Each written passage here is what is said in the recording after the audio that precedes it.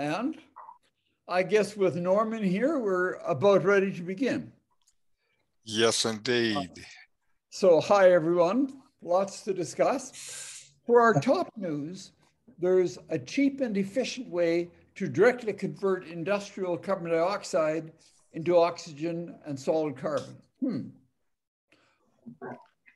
In technology, a robot artist, and this is the robot artist's name, Ida, has been released. He'd been captured by Egyptian border guards. And Richard asked the question, what rights does an AI have? In environment, and I won't say much more now, but apparently what the whole thing is, the climate disaster is already here. For materials, there are light-emitting diodes, and they're low cost, and they're based on nanoparticles, and Richard will tell us about that. Apparently, as with all of the material stuff, it's very, very important. On flight, space, and astronomy, why might extraterrestrial intelligence be more likely to be artificial rather than biological? And now, talking about biology, synthetic biology, it's a call to meddle better. How should we use this? I'm not really sure what that means. For us, an enriched environment can fire up our synapses, even in our ability to regenerate, like after a stroke. And in health, surgeons have successfully tested pig kidney transplant in human patients. Gosh, if I were a pig, I might be worried. So that's what we'll discuss today. And Richard, what's this in the top story that there's a cheap and efficient way to directly convert industrial carbon dioxide into oxygen and solid carbon? Now, one of the issues that we have to face now is what are we going to do with the carbon that's already in our atmosphere? Even if we stopped polluting magically today, there are still millions of tons of carbon in our atmosphere that will affect our climate as long as it's there. So one of the things we have to do is take carbon out of the atmosphere. And right now, the biggest plans that exist about carbon capture and sequestration are the ones where they would pump CO2 for miles in pipelines and then put it underground in empty oil wells, of course, paying off the guys who have the oil wells. So the energy companies love this plan. It gives them more money. But it, to me, sounds like a harebrained idea and one that has lots of costs and lots of problems. And so anyway, now, after years of experimentation with different catalysts, an Australian team of researchers has devised cheap and scalable ways with the help of a little mechanical energy to split CO2 into carbon and oxygen. And now the problem with all of this CO2 conversion is that CO2 is difficult to get to because it's a very stable chemical compound. And so what you have to do if you're going to be reacted is put some energy into it that helps to activate the reaction. And ways they have that they've been doing this so far, you can do it with heat or electricity or light energy. Right now, every way they have to do it uses a lot of energy and requires high temperatures, above 1,000 F, and it's a slow reaction. So it's the only problem is that it's expensive and slow. But so our Australian scientists, though, have come up with a completely different approach where they're using mechanical energy to convert motion into electrochemistry.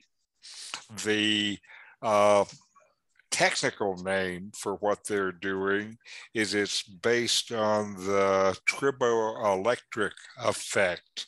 And there's a complicated explanation as to what that is, but really it's static electricity. You know how if you rub a balloon to your head, it'll stick to your head. It's the same basic idea. And using this, they were able to achieve a 92% efficiency for conversion of CO2 into solid carbon. And they did it basically at 100 F, not 100 C, but 100 F. So it's not high temperature. It'll be the normal temperature for the Earth in a couple of years. Anyway, and it doesn't require a lot of energy. At last year's energy costs, it would cost about $28 per ton of carbon to pull it out of the atmosphere. I've certainly heard carbon costs talked about in the $100 a ton region, and if polluters are paying that, and then you can take the carbon out at $28 a ton, then carbon removal could be a very profitable industry. That would sure be good to get carbon out of the air. And this process, they've run it for 100 hours and seen no deterioration. And it uses catalysts that are not consumed in the reaction. So it's something that you can just keep going with and it doesn't deteriorate. The key to it is liquid gallium, which I had never heard of before this article. And it shows how poorly I know my chemistry. Gallium is an element, a metal that, like mercury, is liquid at room temperature. It's not toxic like mercury, though. And they, to get this, they got droplets of liquid gallium suspended in a solution and then added some silver fluoride salt, and this created a crystal, silver gallium crystals. And when it did it in a way to make these crystals rod-shaped, then it is effective and it will do this reaction. Where it gets its mechanical energy from to power this reaction is they put sound waves into the liquid, and the sound waves, makes these little atoms bounce around. And when these two kind of atoms bounce into each other, then they cause the CO2 to change its ionization stage. And so the CO2 loses an electron, and instead of being chemically stable, then it's ready to react and ready to go. And since the only other thing it has around it is additional carbon atoms, it will make a sheet of graphene oxide, and of course the sheet, and oxygen, and the sheet of the graphite is also itself useful, and they think they'll be useful for making high-tech batteries and also these high-tech, very strong carbon nanofibers. And so you make from the process something oxygen, which is useful and valuable, and graphene, which is useful and valuable. And then it's adopted right now. The intent is to use it with flue gases, and they have a test bed that is going well. They're also have this is so promising that already there's a startup company that has been formed to make this process and start to use it for industrial flue gas conversion. So this is a fairly simple, fairly inexpensive way to reduce the carbon that is in the gas, and it is the most promising thing that I've heard about carbon removal so far. Any thoughts? Yes, it's interesting because that it was an Australian team that came up with it, because Australia is the world's 12th largest polluter, just ahead of the United States. And the other thing is Australia, for some years ago, had a short-lived experiment with the carbon tax, but it was repealed when a new political party came to power. So it would be interesting. Half of Europe, roughly half of Europe, have a carbon tax, Sweden the largest, but the United States doesn't have it yet. Yes. Yeah. Would you mind going and getting Greta from outside? I think she's confused. She's along the head. Okay. Excuse me a second. Okay. One item, I think, Richard, when they were talking about the $28 a ton, it was to get it out of simulated flue gas rather than out of the air. To get it out of the air. It was not out of the air. This is an industrial solution, not a reduced carbon in the air solution. You're exactly right. And usually these things, it almost sounds too good to be true, but so did transistors when they first came out. So maybe this is a good answer. But the problem with catalysts is they're often poisoned by other chemicals in the feed stream. And so there would be lots of technical issues to sort out here before this would be a commercial process, but it's a good start. And it's, to me, this is also one of only several electrocatalyst stories that I've heard dealing with ways to pull the CO2 out of the air, and some of them look like they are promising for this direct air removal like you were speaking of, not just for the industrial flue gases. And this direct air removal is what we need, because that's where so many gigatons of carbon are. It sounds good to me in that it's almost like a catalytic converter on a car's exhaust system. So every chimney stack could have one of these in, and yes. You would just get oxygen coming out the top, and that would be... oxygen is a polluter. Hey, that would be okay. Yeah. Well, we can move on. And around AI, what's this about Egyptian border guards releasing a robot artist? And well, I think this is interesting for a lot of different reasons.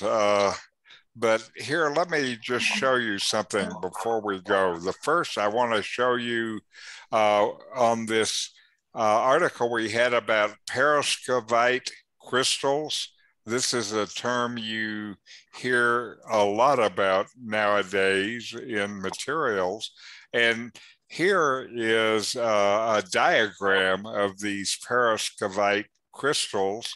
And the perovskites are this little kind of cube turned on its side is the individual crystal, and then when it is grouped together with a bunch of them, then it's in the crystalline form that is used for different things. And I thought that since we have talked about perovskites so much, that I should show you a picture. And this is, it will continue to find out more about them because these are interesting structures that have a lot of good properties for electronics. Anyway, we're talking about the artist being released by the Egyptian border guards. This is, I'm not sure how to say her name. I say it Aida. And here is the artist standing in front of one of her famous self-portraits. And she, for the Egypt, the reason she was in Egypt to begin with is she was scheduled to show her work at a great Pyramid of Giza ceremonies that was this week. I think they were also going to do it with a piece of celebratory music from the opera named Aida. So no wonder they wanted to have this artist there. But anyway, when they were taking the artist through customs in crates, not walking, both the artist and her artwork were in crates, the Egyptian customs official stopped this artist right at the border, and they were suspicious of her modem and also of her camera. And they thought maybe she was a security risk and they weren't going to let her into the country. And it took more than a week to get this settled, but finally it did get settled and she was able to get to her big show. Now there's a statement from the embassy about this, and the embassy is glad to see the artist robot has been cleared through customs, and quote, custom clearance procedures can be lengthy and are required before any importation of artworks or IT equipment. And I guess AIDA was both, so they had a double problem. But anyway, she got there and she was able to do her sculpture exhibit. I wanted to find a picture of the sculpture, but I couldn't. The sculpture was her interpretation of the Greek riddle of the Sphinx. How appropriate for a Sphinx show, you know, and the Greek riddle was, what goes on 4 feet in the morning, 2 at noon, and 3 feet in the evening? And her interpretation of that famous Greek riddle is a sculpture of herself with 3 legs. And I'm not sure if I get it, but I guess you had to be in on the joke. But it certainly raises questions that are relevant with AI, including what are the limits between AI and people.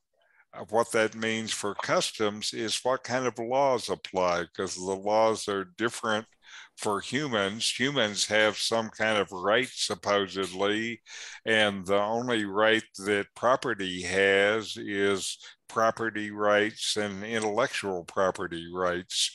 And so there certainly are questions there.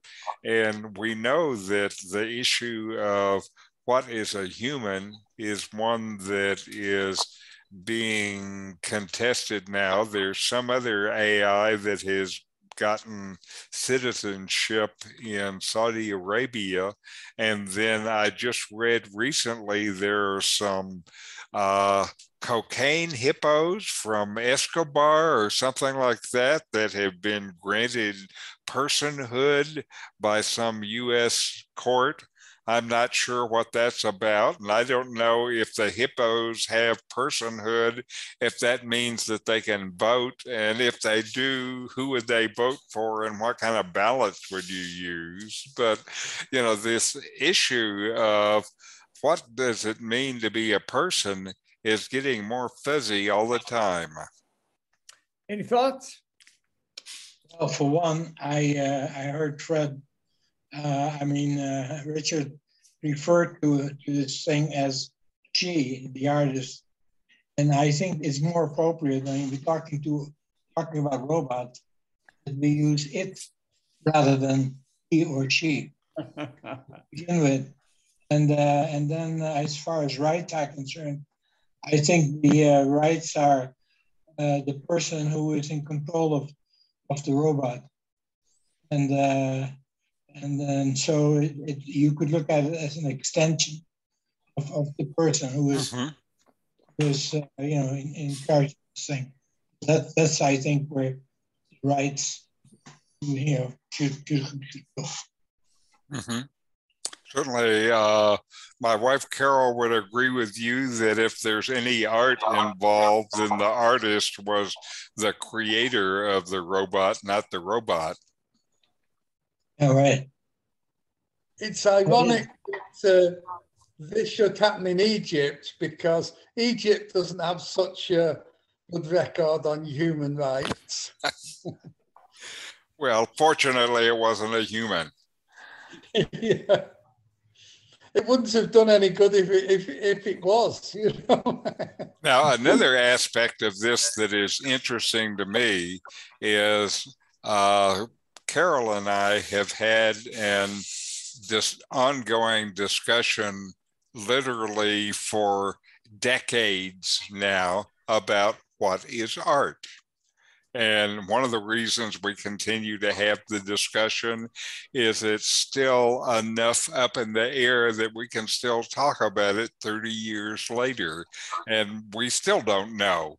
But anyway, so one of the theories that has come up in this discussion is whether art is a product, the thing that you make when you're arting, or if art is more internal and experience. And I would say that AIDA shows or argues that art is the product, since nobody here, I think, would say that the AI had an experience of painting. But I would go further and say that it's not necessarily the experience of the artist creating the art, but it's the experience of the person viewing or experiencing the art. Right. And therefore, it could be art. Yes. Anyway, that is then also the basis for part of our discussion too, of course, is art for the artist versus art for the experiencer. So, what is art? It's not just the experience, but it's the emotional part that the artist put into his work. Well, and it's how it fits within different cultural images and how those cultural images fit with your internal conditioning and expectations. It's complicated. Well, I think it's not all that complicated. Art, I think, is really just an expression. However, and it could be all kinds of things. I mean, it could be in writing, and it could be poetry, or it could be in painting, or building or whatever, but it is expression. And where the difference comes in is some people will say, this is beautiful. I mean, it's in that way. And many others, I mean, will even go unnoticed or, or something like that. So I think art is, it's the confusion part comes in where people say, well, this is real art. And they're talking about an expression that happens to hit everyone very positively, like a beautiful painting, could follow distribution and highlights and things of that sort. Now, one question, and I'll make this the last question here, and I'll just pose it as rhetorical, so I get the last word this way. And the question is, what about things like computer code? Can you imagine some computer code that is done so elegantly that somebody who is a skillful observer looks at it and says, oh, that's beautiful, that's art? So now let's go to climate disaster. Yeah. Well, my code used to be like that. I've just okay. Well, I'm glad that I'm honored to be in your presence. So, Richard, what's this that once again we're saying the climate disaster is already here? Well, it's almost, it's already here for every place except Lakeside. But outside of Lakeside, Earth is already becoming unlivable. And the questions we're going to see next week with COP26 is, will governments act to stop the disaster from getting worse? We can't stop the disaster. We can maybe stop it from getting worse. And as they look at this, they now say, this is a quote from a client scientist, quote, we have built a civilization based on a world that doesn't exist anymore. And the world is already heated up by about 1.2 C on the average since the pre-industrial areas. And one thing that has happened in this is a lot of that heat has gone into the ocean. And this article has a staggering statistic, and that is right now, every second,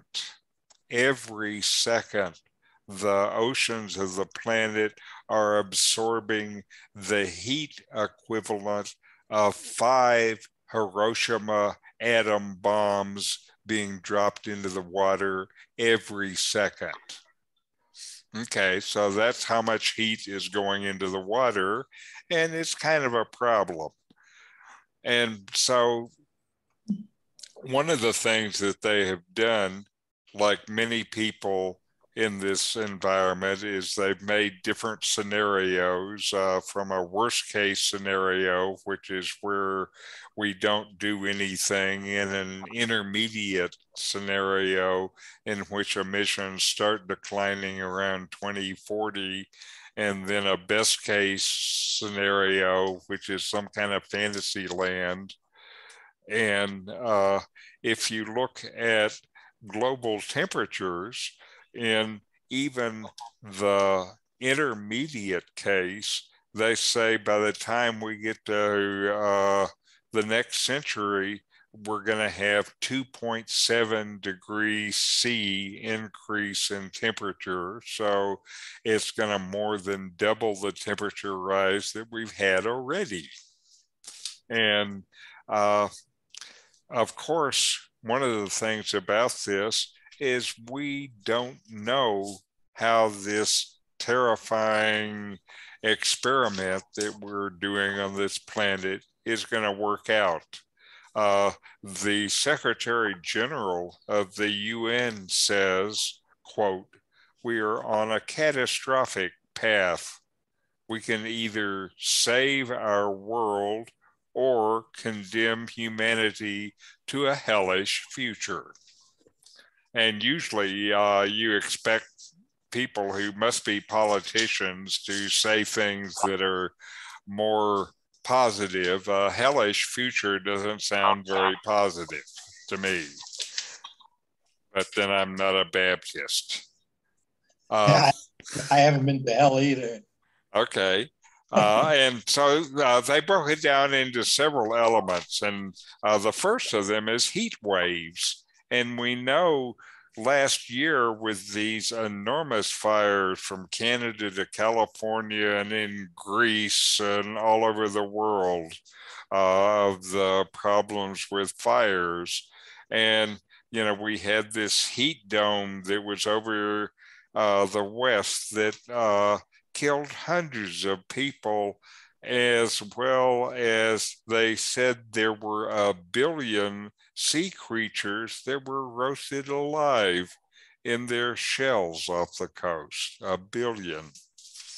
And the heat waves, one of the things that happens under these scenarios is as the temperatures go up, the frequency of the heat waves go up, and it looks like it's a very good possibility that we will see the heat waves double over the next 20 or 30 years. And that's significant since we know the damage we saw this year was pretty significant. And beyond 1.5 C, then the heat in the tropical regions of the world will start pushing societies to their limits where it's difficult for people to cool down. And then extreme heat waves could make parts of the Middle East too hot for humans to endure, and their risk in China and India. So the heat is going to be a problem. And the next part of the problem is the floods, because this increase in the hotter climate causes the atmosphere to hold more water. And then when it releases the water in rains, it releases more water. Surprising how that works. And they look at the impacts of these climate issues, some of the most dire impacts resolve around water, both from the lack of it and by the inundation of it. An example of the problems with storms, for example, last year in Sudan, they got the equivalent of a month's worth of rain in 2 days, and flooding there wiped out more than 100,000 homes. So these kind of damages can be significant.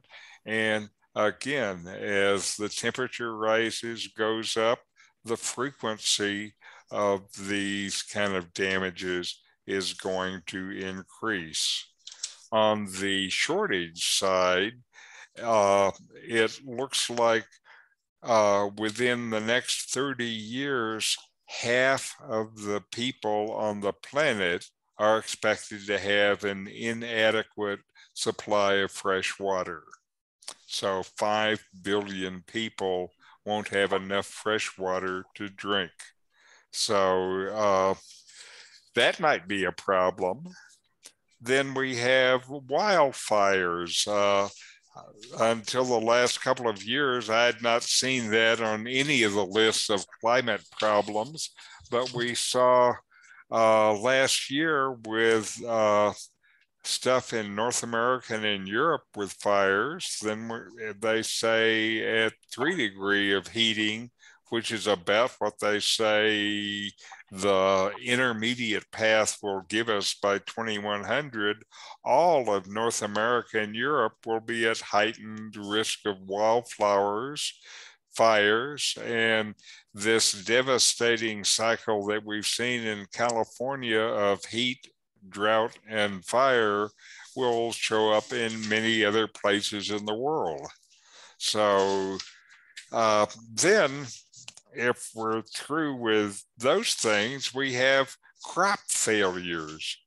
Crops already are being affected by the climate change, where the yields are going down now. And the kind of extreme crop failures that occur are drought related. And those drought related events are going to double in the next few years. So we're going to have a problem with the crops that people need. And despite the rapid advance of renewable energy and electric vehicles, countries around the world are still mainly tied to fossil fuels. I'm sure Andrew would confirm that. And, you know, this is the problem with the climate, and us knowing about it is really an old issue. Lyndon Johnson, remember him? Remember LBJ? He was warned of the climate crisis. So you can't say that this is sudden and just snuck up on this. That was 50 years ago. Okay. And right now, again, the world is set the way we're going at 2.7 degree increase in temperature this century, even if all the emission reduction pledges that are currently made are all kept. And of course, we're behind on all of them. And at this 2.7 C, it would be very bad. Much of the planet would become uninhabitable. And every decision that is being made now, every oil drilling lease, every acre of Amazon forest, and how much more we continue to do it, each of these decisions determines how far we fall down the hill. And so it's never too late to stop falling down the hill, but we need to do something to reverse this. And we're going to see what the leaders of the world do next week. And I'm not confident in their ability to act on the scale that is required, especially since China's leader is not going to be there. And they are presently the biggest problem in the world. Any thoughts? Well, the problem in the United States is that the politicians, they are trying to put a brake on Biden's initiative to try to fix this problem. So we have a big problem in the States. Yes, yes, indeed. Yeah, prior to the meeting in Scotland, Guardian, I think it's the most important newspaper in England, at least, had a big article, and many of the things that you mentioned were also mentioned in this article. And so I thought nobody's ever come to read all of this stuff. This is one of the problems why I believe people do not understand what is actually happening, is because the information is there and it's out there, but it's just too much. Most people don't get farther than the first couple of paragraphs. So I thought I make a little synopsis of the things. If you like, I can read it out to you. It will take about 2 minutes. Sure. Sure. Okay. So this is from this month on the 22nd of this year. It says the government who will convene in Glasgow will be challenged for we have run out the clock. This was somebody said his name is Rodgely, or Rodgel or something. He is a climate scientist at the Imperial College in London. He says, but we can still act, said Heo, another climate scientist, with temperatures moving just a few tenths of a degree. We have dialed ourselves back about 125 million years. And now we're hitting a curve that we've never seen before. No one is sure how this will end. But after a 1.49 Celsius rise, humanity will experience a painful and worsening slide towards a hellish future. We talked about that. Current levels of warming already have produced disastrous floods in Germany and in China, Hades-like fires from Canada to California, but also in Greece. Okay, thank you, John. Let's move on, please. Well, okay. Anyway, this was another by Amanda Maycock of the. Okay, so but anyway, it's most likely that we will hit 101.5 degrees C next decade, and corals, wetlands, alpine areas, and the Arctic will disappear. Period. And so, and 4.9 of virtually 5 million people will die each year from extreme heat. And the American South, you didn't mention that, but Central America, Cuba, and coastal regions of Mexico will become unlivable. About 216 million people, mostly from developing countries, will be forced to flee, and about $23 trillion will be wiped from the global economy. That's also something I think that should be emphasized. Sure. So this scientist Heo said, we've never seen the climate change this fast. We don't understand the linear effects, but more CO2 means certainly more unpleasant developments, including famine. Okay, anyway, again, thank you, John. We need to move on. Okay. Just before we move on, one of the things that this article didn't mention, and the biggest threat with all of this, is going to be the population migration pressure from the affected areas. Right, absolutely. And we're going to be in that lifeboat situation where we have to decide who gets in the lifeboat and who is kept out of the lifeboat. And there's going to be a lot of difficult political decisions that need to be made. And it's going to be very, very tough for liberals to exclude the people who aren't allowed in the lifeboat, that there isn't room for in the lifeboat. So, and there won't be many Merkels around to want people in. Yes. Yeah. I think what we need. Go ahead.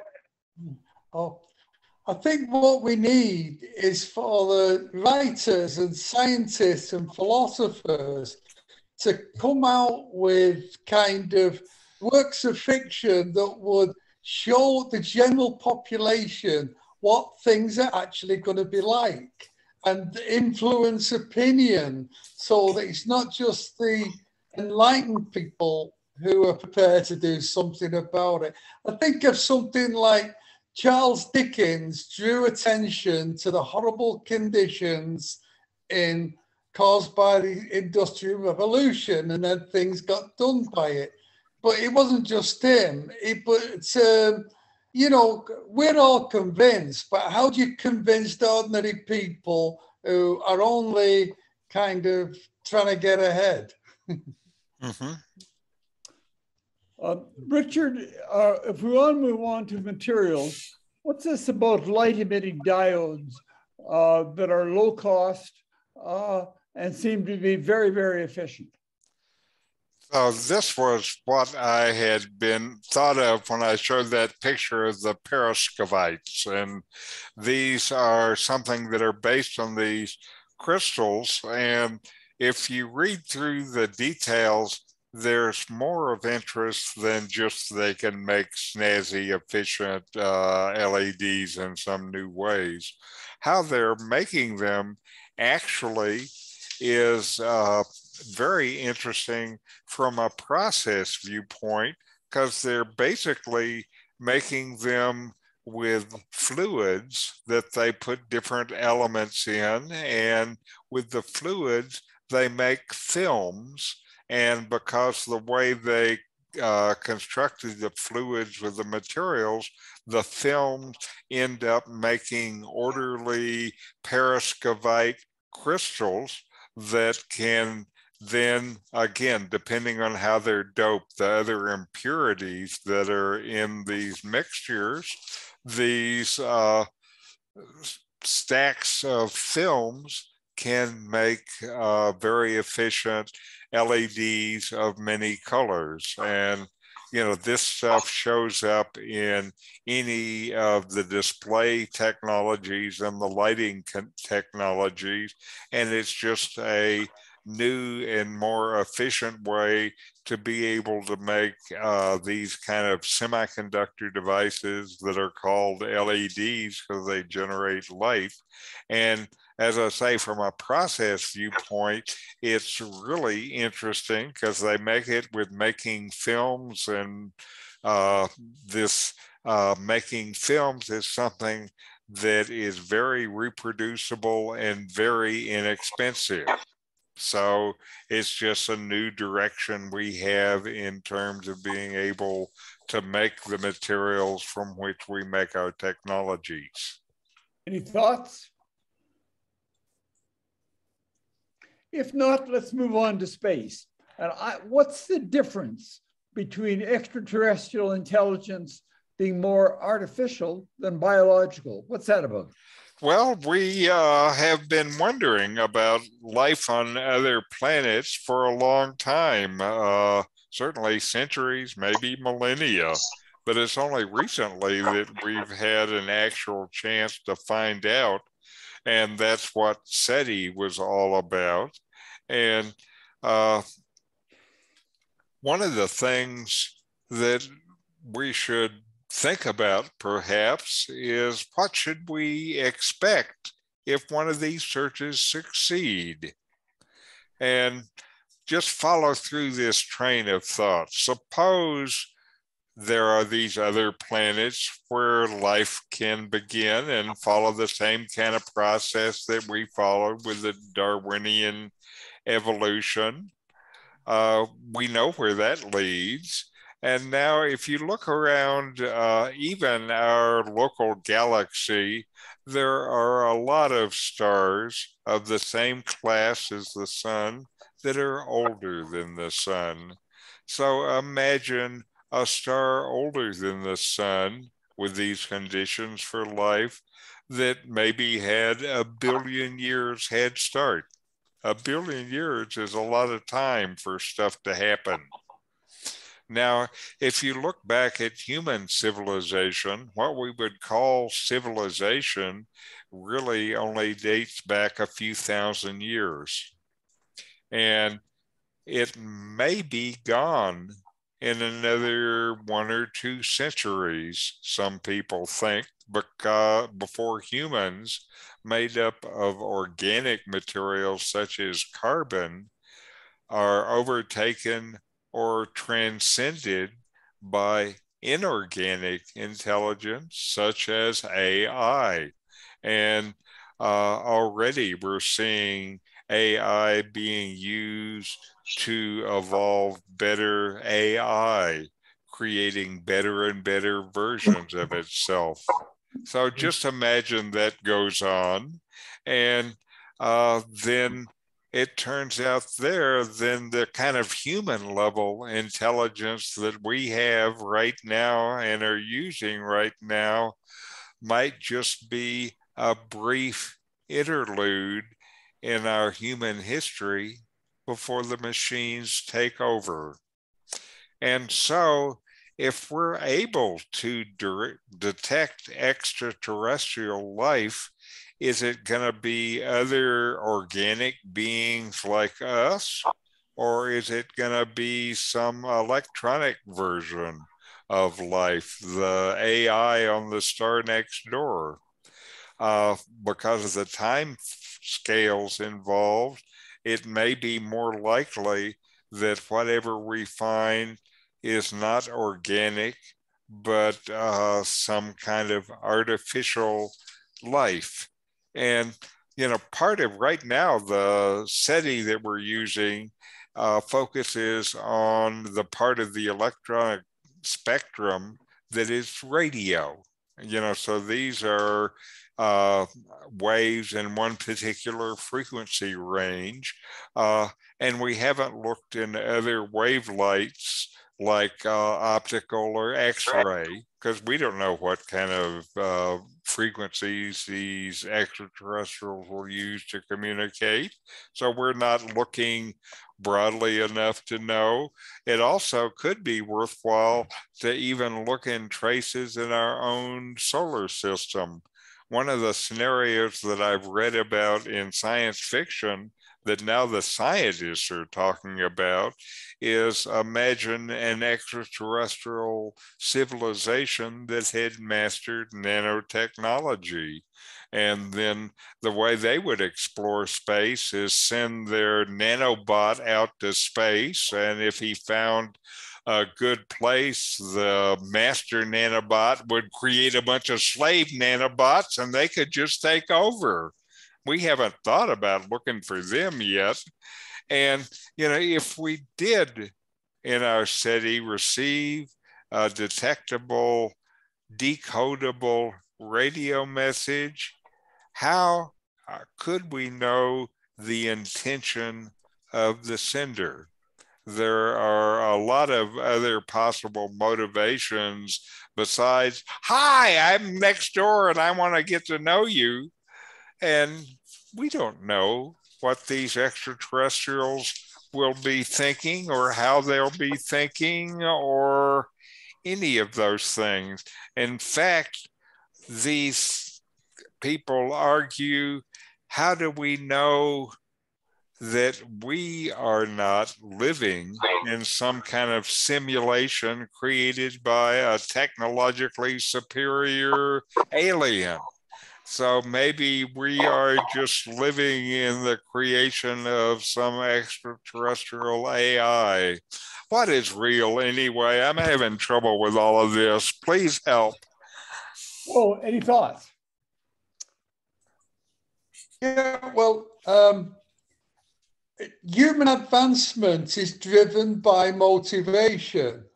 And I don't understand how AI could become motivated the way that people have been.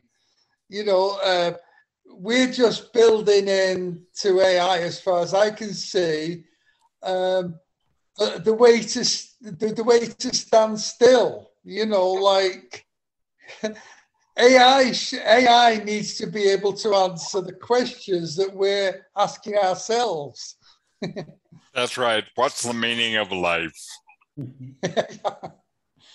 Well, they already have AI that teaches itself and can almost start with nothing and develop. But one of the things that's interesting is the universe, they calculate's only 13 billion years old and is expanding at quite a rate. So the universe they calculate is 50 billion light years across. So there's already universes out there that we can never detect them because information travels at the speed of light. So it's conceivable that our planet was seeded by these intelligent life forms 1 billion years ago, but they've already moved, or we've expanded to the point where they can no longer communicate with us. So that's why we're left on our own to overheat the planet and that's make right. a mess of things. Well, we didn't have very nice parents then. Yeah, we should blame the parents. So Richard, tell us about synthetic biology. What's that? Well, synthetic biology is making natural things that have not existed before. And it's one of the areas that is great progress that's going on presently. And to give you some examples, just little details of what can be done. Let's take pigs. Okay, pigs need phosphorus in their diet, but the phosphorus that comes from grain, which is mainly what we use for animal food, is in a form that pigs cannot digest. So they have to supplement the phosphorus, and then the farmers can add an expensive enzyme to help the pigs break down the phosphorus and use it. But this is problemsome and expensive. And now a synthetic biology company named EnviroPig, you can guess what they're focused on. Their researchers inserted 2 genes into a pig genome, one from a strain of E. coli and one from a mouse. And together, those 2 genes put in the pig genome enables the pig to produce the enzyme that it needs in its saliva. So instead of having a problem with phosphorus, then the pigs can metabolize the phosphorus in their food, and then they excrete about 1/3 of the phosphorus that normal pigs do. And all this phosphorus in the pig excrement is what makes it difficult to handle and causes environmental problems. And I bet it smells. Anyway, so this is an environmental genetic change that you could make to pigs that make pigs much more environmentally friendly.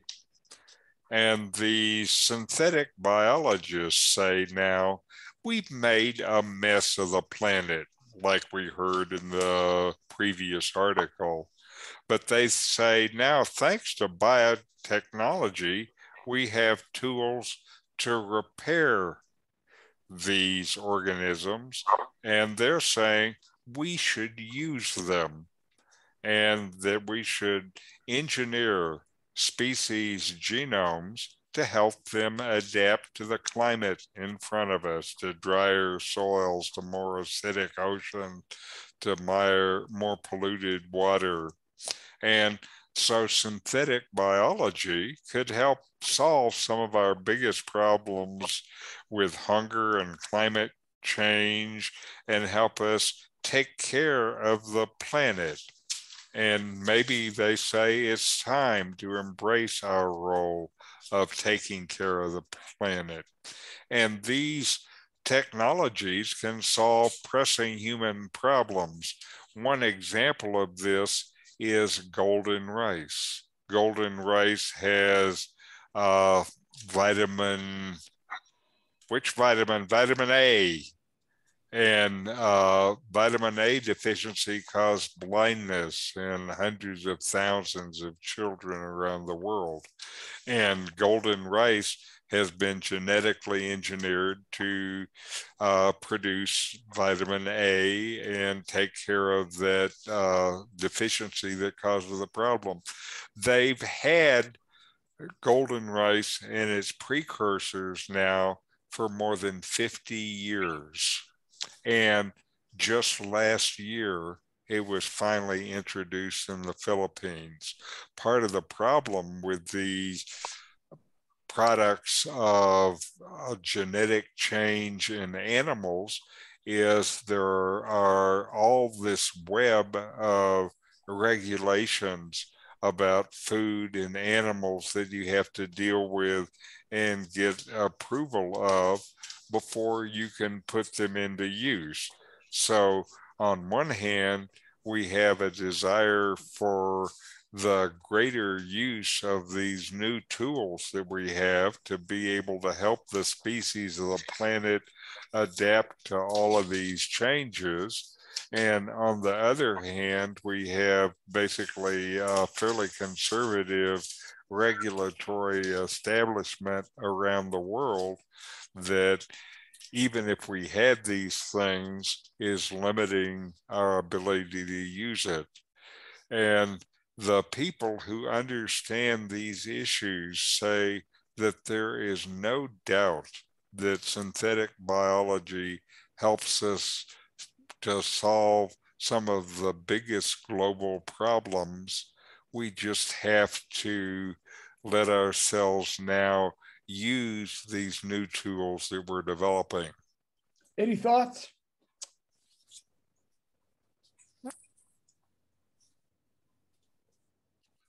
Well, Richard, let's move on then to us and what's this about? An enriched environment for our brain that fires up our synapses. Well, they've known for a while that enjoying a beautiful environment, one that inspires us, studies have shown that such an enriched environment has a positive effect on child development and also on the human ability to regenerate, to learn, and build new brain connections. And they have demonstrated this even after a stroke, that having an enriched environment speeds the recovery of the stroke patient back to whatever degree of normal they're going to be able to get to. So they've known that for a while. What they haven't understood is how that works at a molecular level. And now they pushed the understanding through to that. And what they have found is that it all happens in the synapse.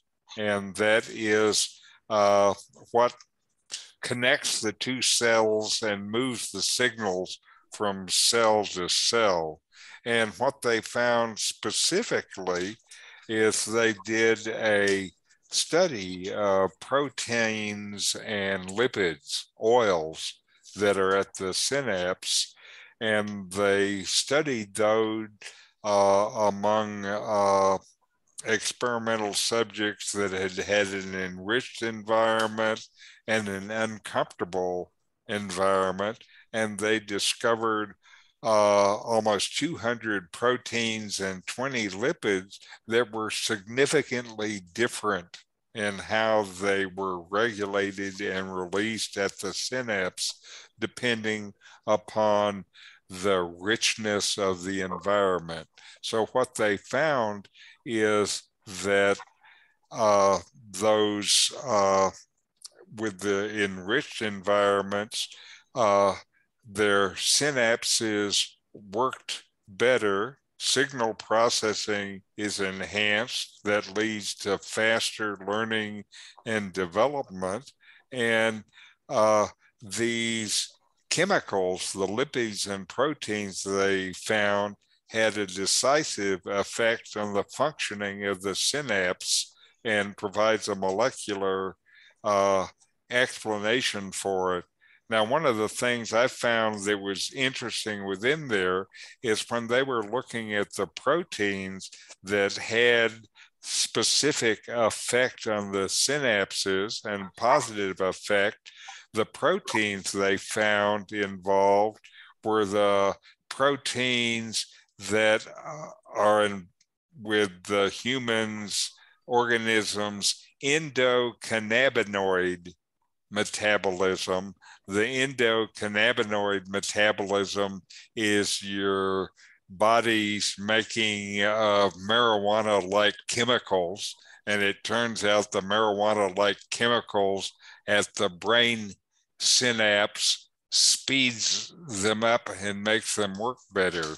I don't know if the consumption of the product does the same thing, but anyway, it's interesting, and we are continuing to learn more about it, and particularly learning that this enriched environment promotes a kind of healing, maybe gives us avenues that we can have the chance to use later in our life with people we care about.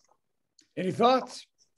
I think Chapala and the expat community is a good example for stimulating environment from the language, the climate, the art, and in so many other ways. You're right. We should have you in our Chamber of Commerce. We'll be there. Then, Richard, for our last story, what's this about pig kidney transplants? Well, it's a good story, except for the Jews and the Muslims. And so surgeons have attached a pig kidney to a human and watched it work. They attached this pig kidney to a pair of large blood vessels outside the body of a deceased recipient and observed it for 2 days. And in that time, it found there was a normal function and there was no rejection. So as far as they could tell, it looked like a normal kidney. Now, they've been looking at pigs as for organ transplants for a while now, but the problem with pigs is there's a sugar in their cell which the human body treats as foreign, and it causes an immediate rejection of the organ. And the kidney in this experiment came from a gene-edited animal that was engineered to eliminate that sugar and thus avoid that immune system attack. And this development, I think, should reassure patients and researchers and regulators that they're moving in the right direction. The dream of animal to human transplants goes back really to the 17th century with initial attempts that didn't work out very well to use animal blood for transfusions. In the 20th century, surgeons were transplanting organs from baboons into humans. They're pretty close fit. And the most famous one was in baby Faye, a dying infant who received a baboon heart and lived for 21 days. But there was a lot of uproar about that, and it didn't succeed. And scientists turned from primates to pigs, tinkering their genes to make them work better. Pig valves have been used successfully for decades. Pig skin grafts are used all the time for burns. Pig corneas are used to replace sight, eyes, and there are several biotech companies now that are working to develop suitable pig organs for transplants to help ease the human organ shortage. And for example, in the US, there's more than 90,000 people waiting for a pig transplant. So every day, 12 people die while waiting for it. So there's an enormous built up demand for these kidneys from pigs. And in December, the US FDA approved the gene alteration in these pigs as safe for human food consumption and for medicine, but it is still after more paperwork before pig organs could be transplanted into living humans. So I would say it looks like this is coming. They're doing the kind of work they need to get it approved. I don't know how much more work they have to do, but I know that this could be literally a life-saving thing for many, many people. Any thoughts? Oh. One thought was, I don't think you're quite right, Richard, saying that the Jewish people or the Muslims would reject this idea. They only avoid eating Right. pig. They are quite happy to use medical products and all sorts of stuff that come from pigs. So they're going to be okay with this. Well, I think you're probably right. I was just making a cheap joke. Yeah. The patient in the test was not dead, was brain dead. Ah, okay. So that's why the system was still working. Yeah, exactly. Okay. Now, if it had brought his brain back, they would say that's certainly cool. And it's interesting too, the surgeon involved had a heart transplant himself 3 years ago. Okay, so he really believed in the process. Yeah. He's interesting. Literally skin in the game, I guess. Uh-huh. Uh-huh. I have been amazed at advertisements for medicines, which on US television channels come with high frequencies. And they mention that if you had this or that transplant, their medicine may not be appropriate. Because I didn't realize that in the United States, transplants had some commonality. Mm-hmm. So certainly it must be common enough for them to mention it in their drug commercials. Interesting. well, thanks a lot, Richard. Good session. And thanks to everybody for participating. And we'll see you next week. Bye for now. Thank you. Okay. See you next week. Fred, thank you. Good to be with you. Adios.